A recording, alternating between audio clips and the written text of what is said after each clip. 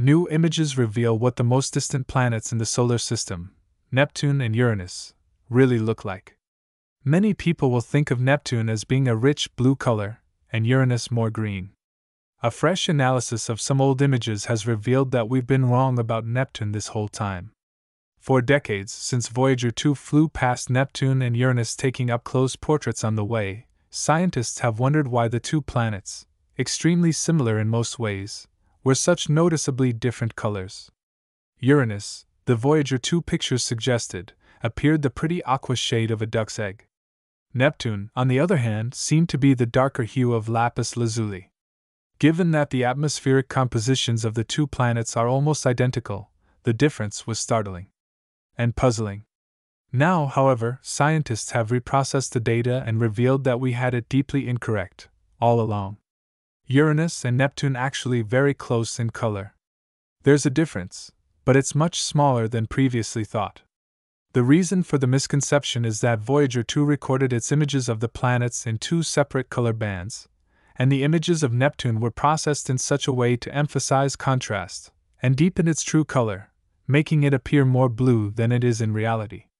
Although the familiar Voyager 2 images of Uranus were published in a form closer to true color, those of Neptune were, in fact, stretched and enhanced, and therefore made artificially too blue, explains planetary physicist Patrick Irwin of the University of Oxford.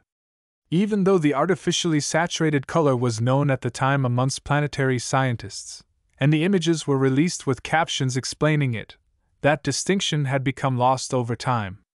Applying our model to the original data, we have been able to reconstitute the most accurate representation yet of the color of both Neptune and Uranus.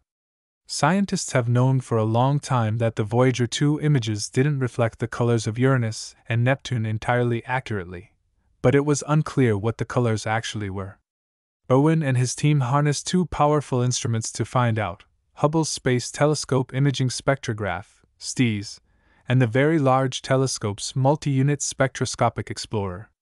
They used the data from each telescope to independently determine the true color of both Neptune and Uranus, and then used that information to reprocess, not just the Voyager 2 images but images obtained using Hubble's Wide Field Camera 3, which also have been previously processed to return a darker-hued Neptune.